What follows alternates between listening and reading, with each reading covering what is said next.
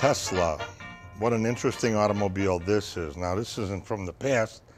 This is for the future. In fact, this is the electric car.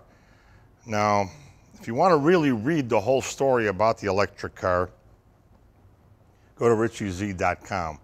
We have it in our blog, but I'm going to probably do it in audio too, how the oil industry actually killed the electric car. Everybody says they wouldn't work, it wouldn't last, on and on and on. We wouldn't get the power, the performance, and all kinds of ridiculous rumors, folks. That's right, ridiculous rumors. This Tesla here actually will go 245 miles, I believe it is, on a single charge. That's number one. 0 to 60 in 3.7 to 3.9 seconds. But let me go a little further because this has kind of a Chicago thing to it. Nikola Tesla was really the godfather of electricity like we know today.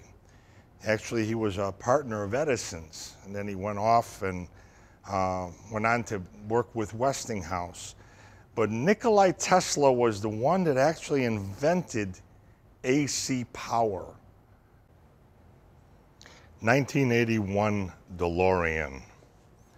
This is a piece of history that's just so interesting to me. In fact, I grew up in the era of John DeLorean. John DeLorean was kind of the bad boy of GM. He was a designer, a car designer. Brilliant man, but he was like the rebel, sort of like a James Dean character. I remember reading an article about him. We're going to actually do his story, but I remember reading an article.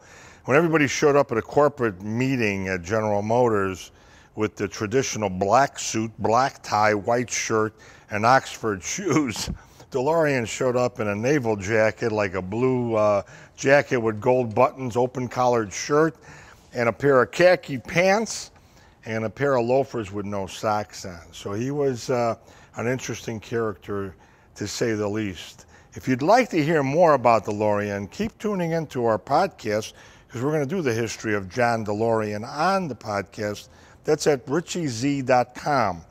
Volkswagen. They started out with the Beetle, but they grew to the Karmann Ghia for a kind of a different look sports car convertible we have here, and I'm sitting right now in a 1963 15-window mini micro bus. These were very popular back in America, back in the 60s and that. In fact, it was a vehicle that really took on its own cult following, if you want to say. I know a lot of the people that listened to hard rock back then, those people used to travel the country a lot. They called themselves flower children and all of that. I remember these things were very popular in the 60s television series also, where they would, it was flower power at the time. People, women were burning their bras, guys were burning their draft cards. It was a whole different era, but these were very popular with them, but also with people that really were energy conscious back then.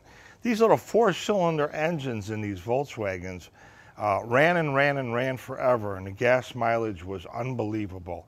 But then again, what do you want from an automobile that was built that well? The Volkswagen was an interesting history in itself. If you'd like to hear more, we actually have a 1-hour radio show on RichieZ.com. That's RichieZie.com. We tell the history of Ferdinand Porsche. He's the only one ever in the history of the automobile industry to build a car, design and build a car completely. He had built the Volkswagen Beetles in a barn at his home in Austria. We are fortunate today. We're at this private collection. I do have the curator of this museum, Ben Lockwood. And Ben's going to give us a little bit of history of what it took to put this, I call it Automotive Heaven. That's the name of my show, but this is Automotive Heaven. So tell us a little bit about Larry and the collection. Sure. Larry has been an avid collector all of his life, and I got to know Larry back in 1998 when I joined his real estate company, and both of us have a strong passion for cars and the industry, and so we decided, to store our cars in one of our local office buildings, and it was in the lower level. It was dark, it was damp, it was dingy, and I kept saying to Larry, with the great cars that he had at the time, I said, you should display them. You should have them out and about. And I started looking for a industrial building that we could move the collection to, and also as a real estate investment for the company. And this is back in 2008, 2009. And the market had collapsed, and we thought it'd be a great opportunity. Well, Larry ended up taking over an industrial building that we already owned, and a tenant had moved out of, and we took the opportunity to take the collection, display it, and from there it just grew. This is back in 2010. We started knocking out walls, adding cars to the collection, taking over more space, which allowed Larry to go out and buy even more vehicles that he was passionate about. And there are vehicles in the collection here that I've picked out, and we've elected to purchase and display as well. One thing I want to mention, folks, this building was an industrial building, as he's saying. I've been in and out of these things all my life in Chicago, and they're a mess. This used to be a print shop, right? So this building looks nothing like it did when you guys took over, correct? That's correct. This was Hall Printing, and one of the largest printers in the country for many years. And the complex actually was a huge complex, and we're actually occupying only a part of it. We just completed an expansion. We're up to about 80,000 square feet of display area and over 300 vehicles. It's amazing. And you know what I really want to say about, you guys are going to be able to see some cars. We did some panning because there's so many cars here. And I'm like you guys out there. I have a passion for the automobile industry. I remember one time when we were doing talk radio, somebody actually called in and said, well, you like a certain car. And I said, no, I beg to differ. I think cars are like ladies. Women have something, they're all pretty in their own little way. And same thing with the automobile. I've been around and I've seen a lot of collections throughout the years. This is one of the most unique things you'll ever see in the history of the automobile industry, because there's stuff from the foreign market here, the old MGs, the old Triumphs, the old Jaguars, to the late model stuff, racing industry, luxury cars, Packards, Cadillacs, Lincolns. I mean, where did this come about to have all these different, you guys got a DeLorean here. Right. Duesenberg. Correct. The Duesenbergs and stuff, the DeLorean actually was one of Larry's daily drivers. The collection is extremely eclectic in its nature. Cars from the turn of the century till today, and that's what makes this collection unique. It's going out and looking at a car for itself and saying, wow, that's something unique or different, as opposed to saying let's collect all muscle cars, or let's collect all antique cars or brass cars. You see everything here. You see the race cars, you see the street rods, you see the original Packards. There's a Rolls-Royce collection, a Cadillac collection, collections that, within a collection, if you will, that Larry's put together. He's very passionate about Cadillac and Rolls-Royce and Packard, and and so am I as well. I'm in the Packard Club, and to me, it's those are great cars. All beautiful in their own little way, isn't it? I mean, it's just you guys got some unique, from an Edsel to a Caribbean to, I mean, just on and on. It's just amazing. So what do you see in the future for our collection and Ned here? You think possibly it'll ever be, I see it as like a tour destination for major car clubs or things like Sure. that. Yeah, we've had a number of car clubs through here. It's something we like to do because they share the same passion that we do. We have been focusing our attention on the on the market that allow tour groups, large organizations to come through here. Our background has been opening this facility up to charities. We've done a number of charity events here, and we see that continuing as well. And corporate events. We think there's it's a very special place to have a corporate event, unlike any other. I mean, you can get tired of the typical museums after a while, and then you bring people here and they see this collection, which they didn't even know existed, and the breadth of the collection, and it's really something special.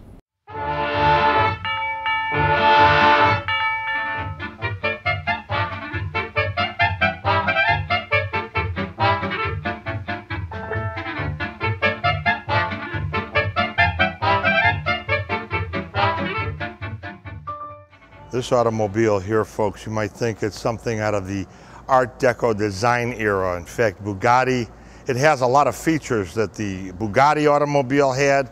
And if any of you are familiar with the Delahaye, this vehicle here has a lot of features of the Delahaye automobile back in the Art Deco era. Well, this actually is a custom car built in 1988. It's called an Atlantis. What a gorgeous piece of machinery. I'm glad to see some of the custom car builders are building something from the classic car era of the Roaring 20s. The era, 50s, 60s, and 70s. Cragar mags and that beautiful white wall tire was a 50s trademark in an automobile. This is a 1956 Lincoln Continental. In fact, you had to really be a person with a little bit of money back then. When the average car cost around $1,500 to $2,000 brand new, this automobile here was $10,000. But this one here is a concept car from the 50s. They actually built something with the future in mind with the bubble top on it. 1958 Cadillac Eldorado Brougham. This is a very rare, sought-after automobile. As far as Cadillac styling, this is one of the things that Harley Earl was really involved with General Motors. But this automobile is rare. They only made around 400 of them. It has the suicide doors, which I like, especially now in America. Suicide doors would be great because it's a lot easier to get in and out of the automobile with doors like this. But the problem, they called them suicide doors, was because if you got hit in the center post or in the two doors, it actually crimped it together and you wouldn't be able to get out of the automobile. So that's one of the reasons suicide doors went off of the market. But in the 50s, late 50s, early 60s, automobiles had them. But this car here is very rare because of the stainless steel roof they made. Now, I don't know if any of you have worked with stainless steel, but stainless steel is the most durable, hardest to work with metals. Now, to get it to actually form into a top like this was really an engineering design marvel. Harley Earl back then, in General Motors line, came up with ideas and made them work. You know, sometimes they call people like Harley Earl a dreamer. The wonderful thing about dreamers like him were that he made dreams come true. This is a very, very rare, sought-after automobile, beautiful. I remember when I was a little kid seeing these in the neighborhood where I lived in Chicago. 1957 Plymouth Pro Street Fury. You know, folks, this was, I'd say, one of the vehicles in the beginning of the muscle car era that became popular because it was so light. Mopar was dealing with muscle cars in that era, but this one's very interesting, has a very interesting history. This car was owned by Al Scheib. Scheib was the son of the famous automobile painter Earl Scheib. Back in the 50s and 60s, even into the 70s. He used to do television commercials. I'll paint any car for $29.95 back in the 50s and 60s. But this was his son's car. He actually did paint this automobile, but he acquired an engine for it from Keith Black. It's a 480 cubic inch engine. Estimated horsepower was 3,000. Supercharged V8 engine with a 3-speed transmission. The engine actually was raced. It's a famous Parnelli Jones in the 70s had it in a funny car. But interesting history, and I'll take you one step further with this automobile. So rare, so unique that Hot Wheels Legend, and for the 1957 models, the 40th anniversary of signature automobiles, in 1957, they had this Plymouth Fury, this one here, a 57 Chevrolet, 57 Ford Fairlane, and the 57 Cadillac Eldorado. Roaring 20s was such a beautiful era when it came to the Art Deco design architecture and the automobiles back then. This is actually a replica of a dealership and what it would look like from the era of the Roaring 20s, from the beautiful clock outside, the beautiful Art Deco design as far as the building, and even the beautiful chandeliers hanging inside the dealership. 1934 LaSalle convertible coupe. This is a very beautiful automobile.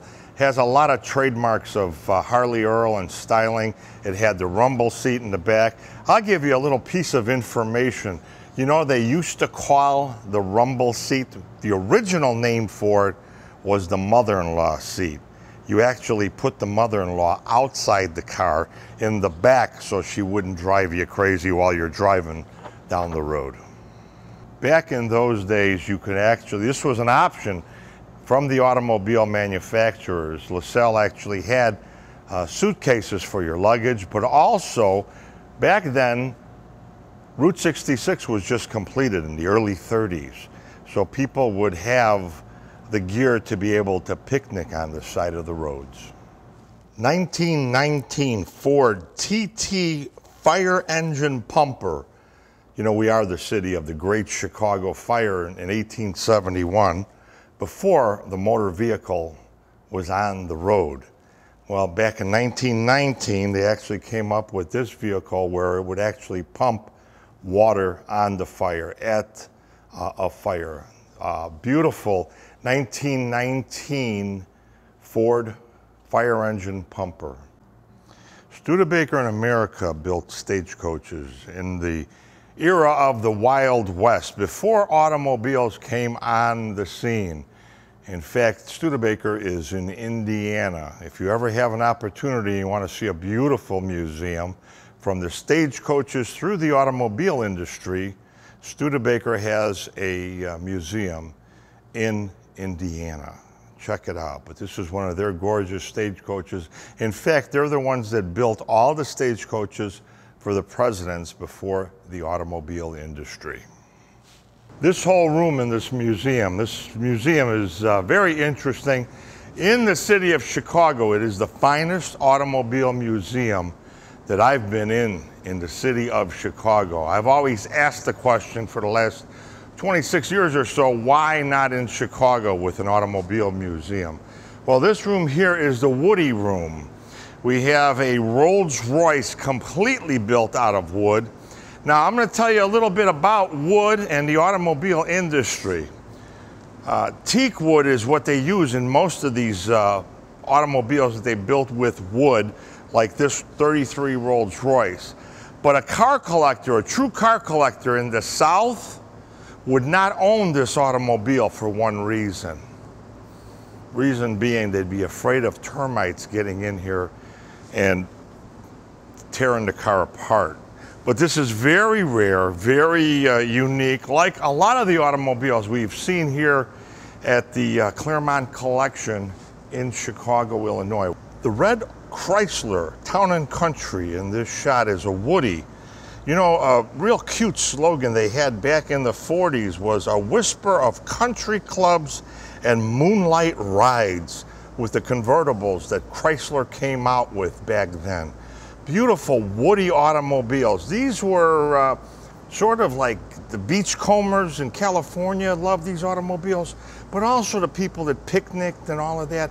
It was just an interesting moniker for an automobile, and it drew its own cult following. They love the Woody. 1948 Packard station wagon. Packard has always been one of my favorite automobiles, but this one is very attractive. I love the color combination here with the Woody on the sides, but it's also very rare that they have this camper on the back. You know, back in the 40s, really, they just got started with hotels on the road and all of that. So prior to that, they would have these little campers where basically it was a sleeping quarter, as you see here, and you had all your cooking utensils on the back. So you were able to cook your meals and get some well-needed rest after being on Route 66 all day long without air conditioning or anything. A two-lane highway going from Chicago's downtown Michigan Avenue and Adams to Los Angeles, California. Chicago to LA, a trip down Route 66 with this 48 Packard and a little camper on the back.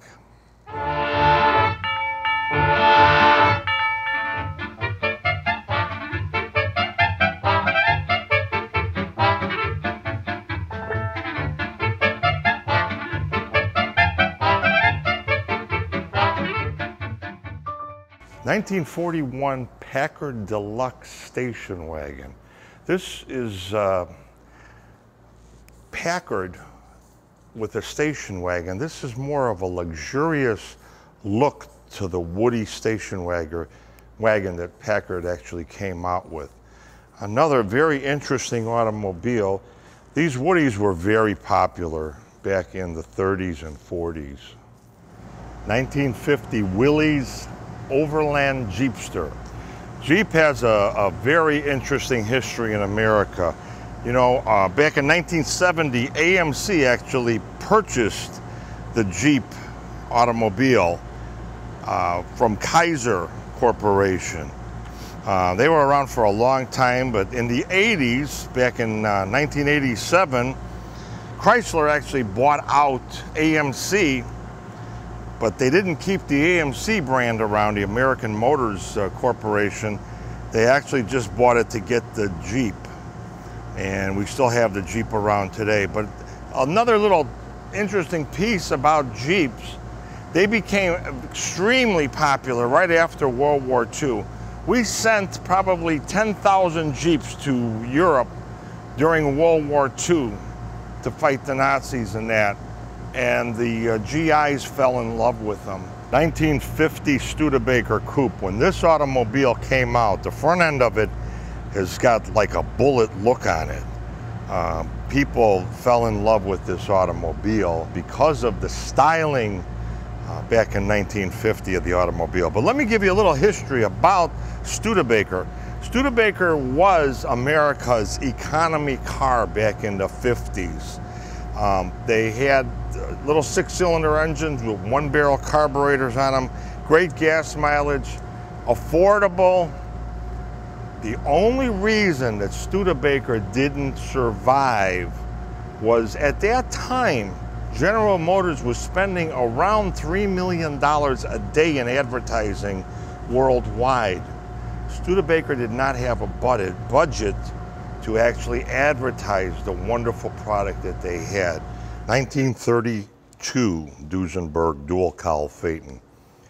One of the most famous sayings, slogans in the industry was, "It's a doozy." Well, that's where the saying came from the Duesenberg automobile.